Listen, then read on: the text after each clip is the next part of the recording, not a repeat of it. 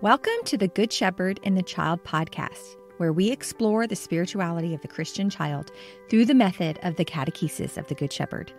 I am your host, Carrie Mecchi-Lozano.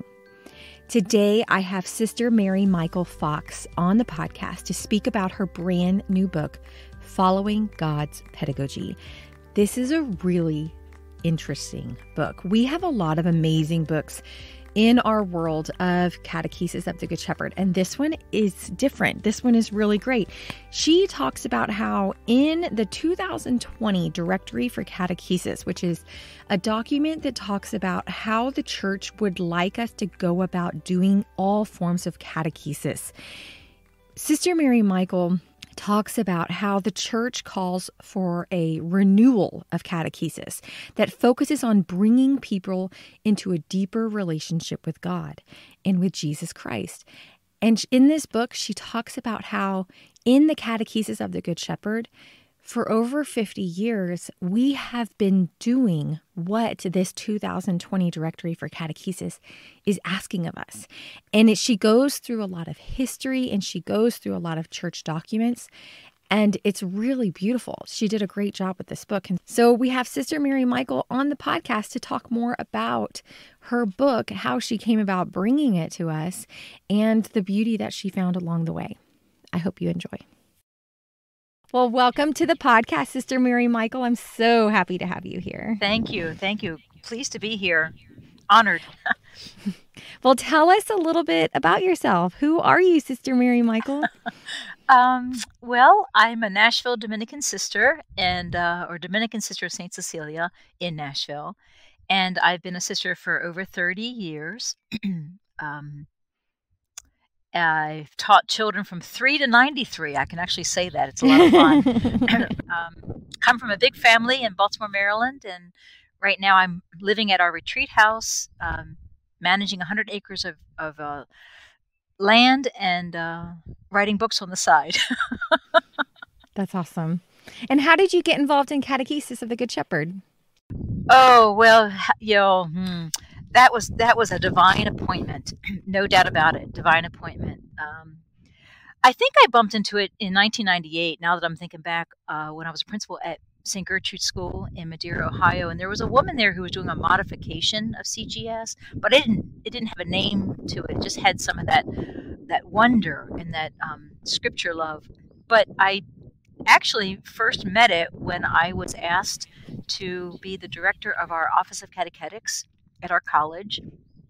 And that meant from the office, we were conducting trainings, formation courses through the college. And I showed up just, to be present, making sure, what is this work? And just kind of helping to support. Mm-hmm. And from the first session, the first lesson, I was overwhelmed by it.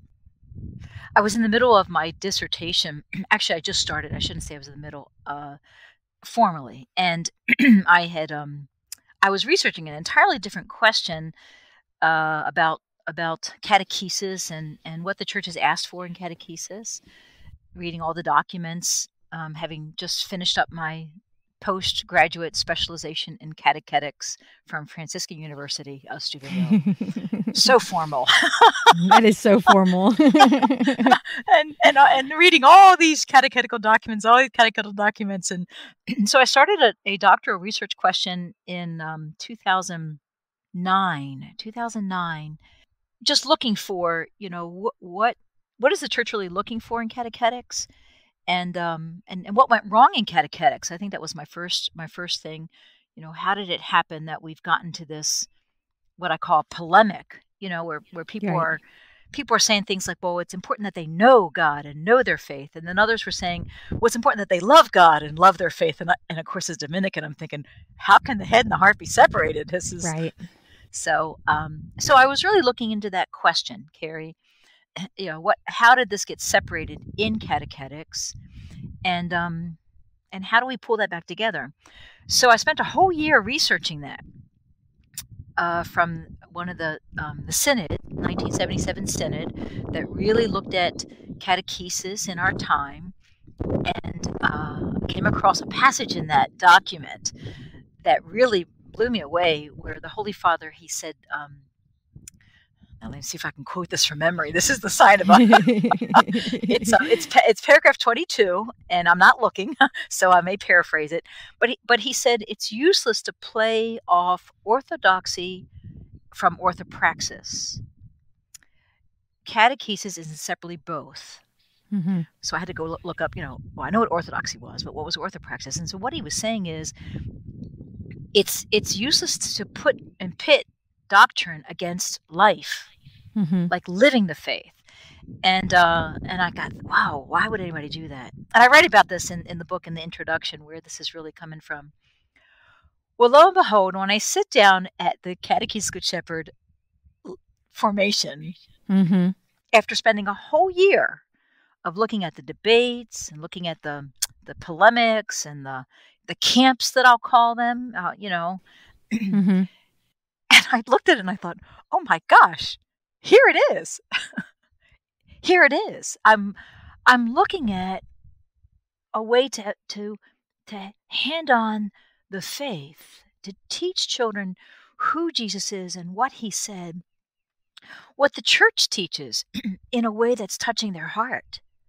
Right. And so I was just blown away. And I remember looking around the room thinking, is anybody else like seeing what I'm seeing?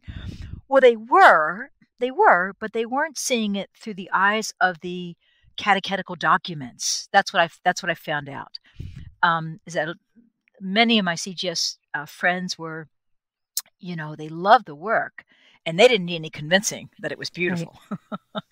What they were saying to me was, we need help with the church language. And I said, Mm-hmm. well, I got the church language.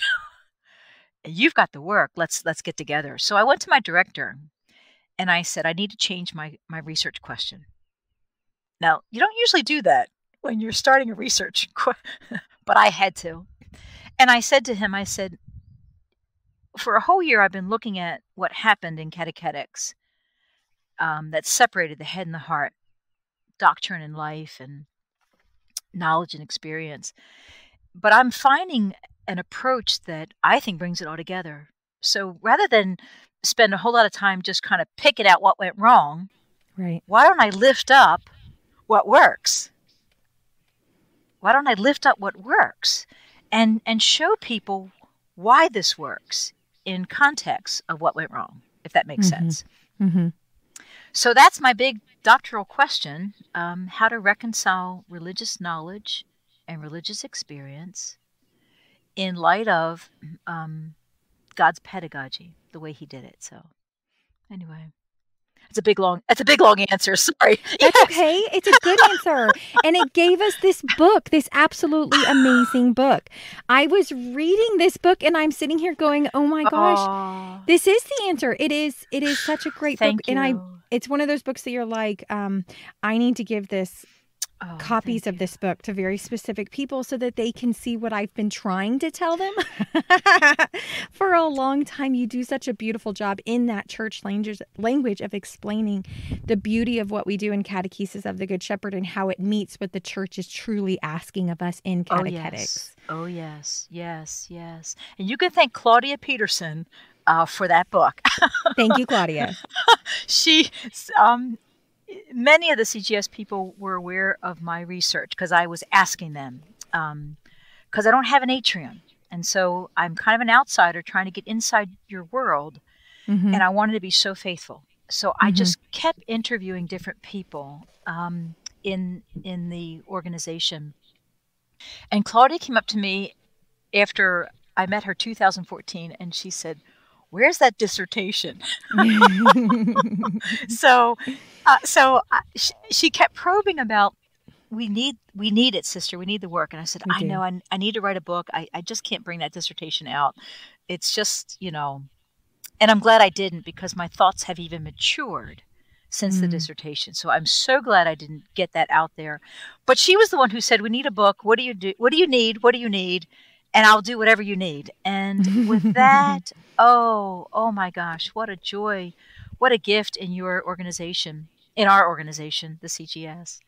Mm-hmm. And so that's why I wrote the book, so that all of that work that we all did, because there's many people in the CGS who contributed to my research, that work could be in a readable text that you could then take to your pastor, your bishop, your DRE, and even your fellow catechists, that they can appreciate the oh my gosh, the profound gift that this approach is. It's a profound gift. I think it's anointed. I think it's anointed, really. And so that was my research, was to look at it, how it stands up to what the church is asking in catechetics. Some people would say, well, we don't need it to stand up, but actually we do. Catechism of the Good Shepherd is an authentic catechetical approach. That was what Sophia and Gianna wanted. In fact, they were the ones who, after the church did her synod in 1977, there was a question, or a statement rather, Catechesi Tradendae number 5, and it said, catechesis, the aim of it is to put others in touch, in intimacy with Christ. And Sophia and Gianna said, right, how do we do that? How do we do that? And that's what I think kept them on this continued journey, even though they started in 1954. Sophia was very involved in the preparatory work for that synod with her local diocese. So she had her pulse and her head and her fingers all in what was happening in catechetics in the 60s and 70s. And I like to say she and Sophia had one hand on the church and one hand on the child, with the Holy Spirit just moving them. Right. That's what I see in the work, and it's brilliant. It's brilliant, and I just get so excited. As you can tell, I haven't taken a breath. I'm so excited about the work. Well, it's probably also a good thing that you didn't publish the book back when you were first talking about it, because then you also are able to include the 2020 Directory for Catechesis in this work as well. And tell us about that, and tell us how it parallels with CGS. Well, that also answers why the book was so late. So I was actually already working on the book with Claudia, and when the 2020 Directory came out, and my editor said, okay, sister, now you realize you have to bring everything up to date according to the directory. Right. Your book is already outdated and it's not even published. Right. At first, I was just, I can't believe it. Writing is already very hard for me. And anyway, but when I sat down and I read cover to cover the new directory, and I thought, oh my gosh, they had CGS people on the committee. Yeah. So I kept asking my different. That's what it sounded like, right? It sounded like they wrote it. Mary, were you on the committee? Mary Maroney. I said, Mary, were you on the committee? No. I said, who were the CGS people? This had to have CGS people on it. And then I stepped back and realized, no, it didn't. Because it's the same Holy Spirit. The same Holy Spirit that guided Sophia and Gianna is the same Holy Spirit who has been working in the heart and mind of the church. My joy was being able to say things like, 50 years before this directory, these two unassuming women had this insight. So anyway, I was trying not to be too cheeky, but every once in a while, I did give testimony to their prophetic work. Their prophetic work. And that's how you know a prophet is a true prophet, is when it comes to light in the future to be true. And so here were these women in 1950s, 60s, 70s, 80s, just quietly working, trying to answer that question. How do we introduce these children to Jesus? How do we help them fall in love? How do we help form their hearts and their minds to the gospel? And then the church in 2020 said, here's the way. And it all matches up so beautifully. So how great, though, that the church, the international church, has come up with this document that says, okay, guys, this is the type of catechetics that we want to offer everybody. Yes. And we as CGS, as the Catechist of Good Shepherd, can say, okay, we can do that. Like, you don't need to find the answer. We at least have one answer for you. I think there's other ways to apply it, but we can provide for you what you are looking for. What a gift that is to the church, that we've already have so many decades of experience of living into what they are asking of us now in catechetics. Yes. And no, I think that's part of what I also wrote in the book, was to lift up some principles. And I use the word pedagogy, which is it's a school word. And again, I had to really explain that to my CGS friends, why I'm using so much education terms like curriculum, pedagogy, teaching. And it's because the church said that catechesis is an education in the faith. And what I try to do for everyone, I think, was to really look at that word. What does it mean to be educated? And we have inherited kind of a distorted view of education and pedagogy. Mm-hmm. And so trying to recover that for all catechists. Joe Propaki, who endorsed the book, I was so grateful. He said, for years I've been saying catechetics should be more like mass and less like class. And he's right on that, But a class, a good classroom teacher understands, in the Montessori and St. Thomas understanding of knowledge, they understand how to lead a child to knowledge, right? How to guide them. That's what a good teacher does. And of course, Sophia knew that. So she's quoting St. Augustine with his whole thing of signpost. And, she says, we can't be teachers. And what she meant by that was, I can't do that aha moment in a child's mind, but I certainly and need to be intentional about showing that child the signpost. Mm-hmm. And that's what CGS does so beautifully. The parables, the liturgical gestures, these are just magnificent signposts, to use a great word that Sophia loved, signs of the mystery. And then letting the child with wonder take that next step. Because wonder is the key to knowledge. It really is. Mm-hmm. So it's exciting. So you'll see in the book, I'm always trying to carefully not fall into an either or, right? I'm not a camper.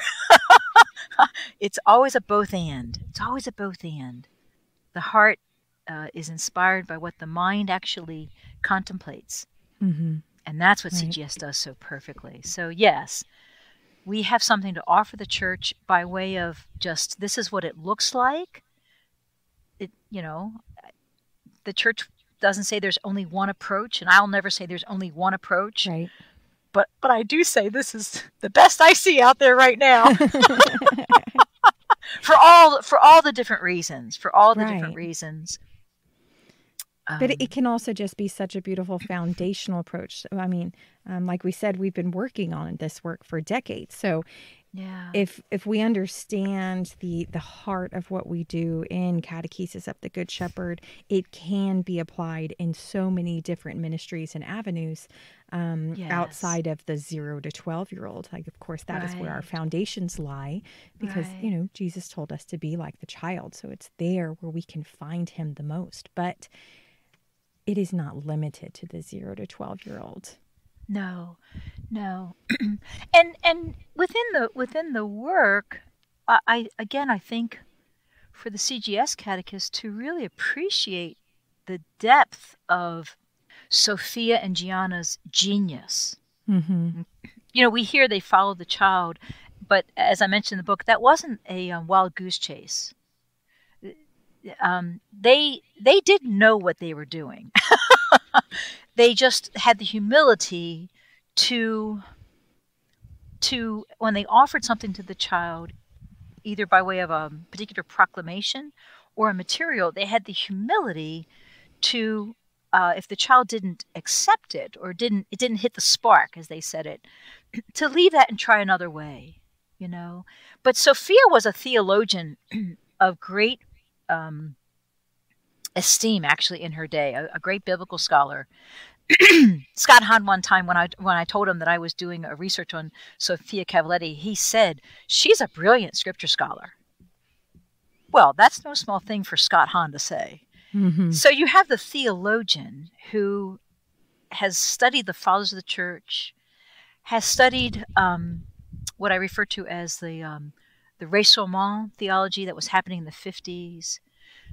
She was following what was happening in the development of an understanding of divine revelation that Cardinal Ratzinger was championing, who then became Benedict XVI.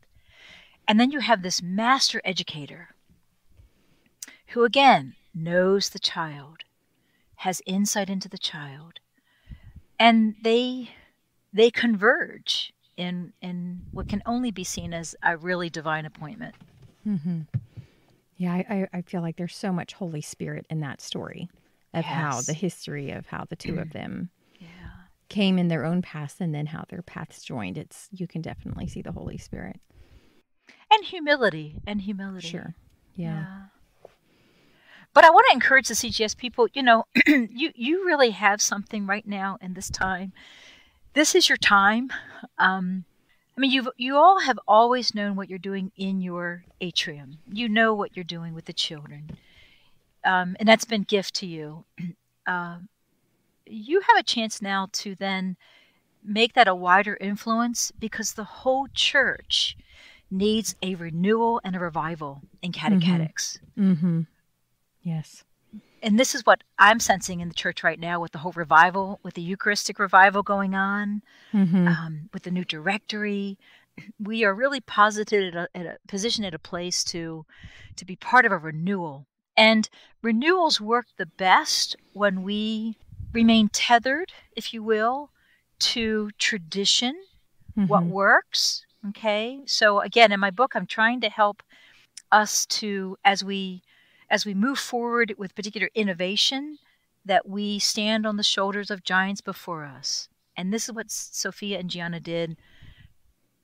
They didn't make it up on their own. They didn't become rogue.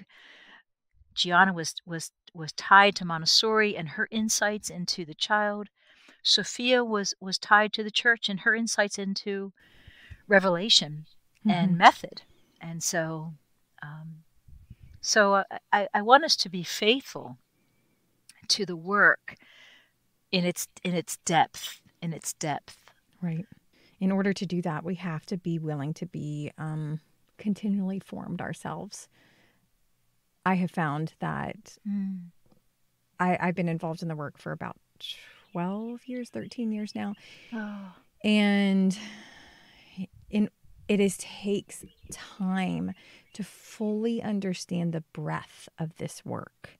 And so it takes reading the journals, reading our books, listening to the podcasts, talking to people who are wiser than us. Yeah. But it takes observation, sitting with the child, humbling ourselves like Shauna and Gobi did, Shauna and Sophia did, and letting the child guide us to that heart of God.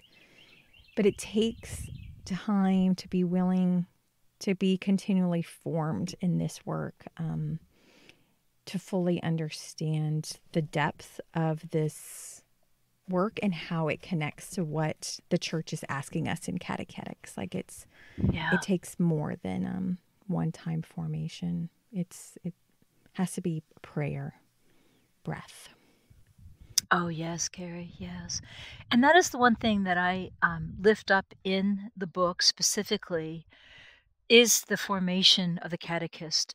So we are always looking for what I call chia pet catechist. Just add water and watch them grow. Right. And the more we perpetuate that, the longer we're going to have problem in catechetics, because, well, God is the He does the work in catechesis. There's no doubt about it. Only the Spirit can lead us to say, I believe. But the person of the catechist has an indispensable role in this work. And to the degree that I am formed, my own prayer life, my own understanding of what the church is teaching, so do I read the catechism? Do I read the church's documents? am I trying to keep myself spiritually, intellectually fed? That's what's going to help. Not that you become the theologian in the classroom is going to have all the answers. No, but that it comes through you, and you know how to pose a question in the right way at the right time, because that's what, again, a good teacher does. The right question, the right time. And that's what I've seen in the CGS people is they're so committed. I was just in Oklahoma, and I had a chance to meet with some catechists there, my first time to share the book and talk about the book. And I was just so impressed that they gave an hour and a half on a Sunday afternoon. Tell me more. This is the spirit of the CGS catechist that again has always delighted me. Mm-hmm. We are so committed. So one of the sisters said to me, Sister Mary Michael, this was your big work. This was your blank page. And it brought tears to my eyes because it has been hard. I'm not a writer, and I hope I've done justice to the catechesis of the Good Shepherd. I've tried to be so faithful, but it has been hard for me personally. And so I offer it to you all and to the church with all the love that I can possibly offer it to you, with all the mind I had to offer to you, so that you would be confident that you have an approach that is faithful, and it's just a matter of us being faithful to the work. Well, Sister, thank you so much for your gift of your time and your talents in writing this book. Because it's funny that you keep saying that you're not a writer, because as I was reading it, I was thinking what an amazing writer you are. And that I felt like you had the gift of writing. So I think that that's kind of funny. But I'm so appreciative that you took so much time and so much effort and research in writing this book, because I truly feel that this book can have a ripple effect in our faith and in catechetics. So I really appreciate this work that you have given us. So thank you for joining us on the podcast today and for your gift of your book. Thank you, Carrie, and thank you for just having me on today. God bless you. Thank you all for listening to this week's episode of the Good Shepherd and the Child podcast. I hope you enjoyed listening to Sister Mary Michael. If you would like to get your hands on a copy of this brand new book, I have a link in our show notes for how you can purchase it. This is the type of book that you want to send to your priests and your deacons and your DREs and your bishops. Please feel free to share this episode with anybody that you might think that also might be interested in knowing more about how catechesis of the Good Shepherd parallels so beautifully with what the church is asking us today in catechesis, especially in the 2020 Directory for Catechesis. There's also another new book that we have at the CGS USA store. It's called The Gospels. And I know First Communions and Confirmations are all coming up, and this is a perfect book as a gift for those. It is a beautiful little green book that has the 4 Gospels in a larger text, beautifully scripted, but also with some beautiful embellishment illustrations throughout it. It is simple and beautiful, and I highly recommend it as a gift for the loved ones in your life that are having one of those special moments.